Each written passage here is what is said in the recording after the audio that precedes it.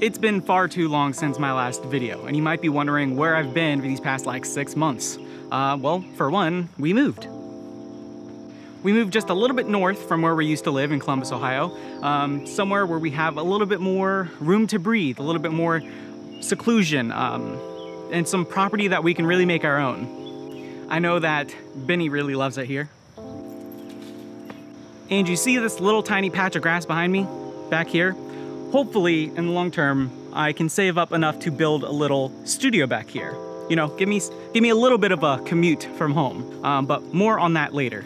So we've been in the new house for about 6 months now, and it's been amazing compared to the old place, living in this tiny neighborhood in Columbus. We've got so much more room to breathe. We have a garden where we can grow our own vegetables. And like I mentioned, there's a spot in the backyard where I could potentially build a studio for my work, which is the dream. And really the house is pretty much done other than the main living areas, making it the way we want it. We have a lot of the old furniture from the old house. So it's about taking the time, get the things we want, and to make it our own, which has been really fun and exciting. This is where we've lived and where I have worked for the past 6 months. And I know that I am incredibly lucky that I've been able to help build this life for me and my family, doing the work that I enjoy doing most as a freelancer. That in and of itself, for a freelancer, is the dream. And I've been fortunate enough to have sustainable work for these past couple of years, which has allowed all of this to be possible. And that's what has kept me busy for this past couple years and these past 6 months, and why I dip in and out of these radio silence modes, where I don't post on social media or make new videos often. Over these past couple of years of doing intense client work, and especially this past year, I've learned so much. Things like how to make the right design decisions in my work, how to climb out of being burnt out, how to stay focused and create the right processes so I can meet the most aggressive deadlines I've ever had. I'm finally at a point where I just have the slightest bit of confidence in being a graphic designer and being a freelancer. I still have so much more to improve on though. Which brings me to the point of this video and why I'm actually taking the time to make it.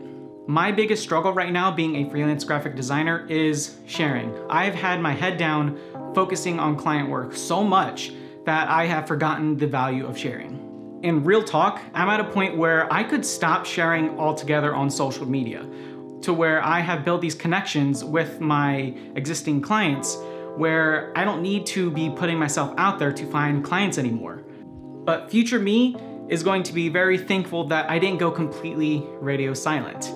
That there is value in sharing, that there's gonna be a point in my career, I assume it's gonna be decades from now, where I may not want to be creating and depending so much on client work itself, that I might want to pivot at some point to products or teaching, making content, something like that. And those things require an audience. And as you know, building an audience takes time and so much effort. So here I am making an effort to share my current struggles with you. And not to mention that this is a way that I can creatively challenge myself in ways that client work can't. So my goal moving forward is really to just show up and to keep sharing things like my current struggles, because I personally am kind of like a perfectionist, and so I know that I would rather go through experiences and then reflect back on them to share them. But I know that when I was starting out, I would have rather had someone sharing the struggles as they were going through them.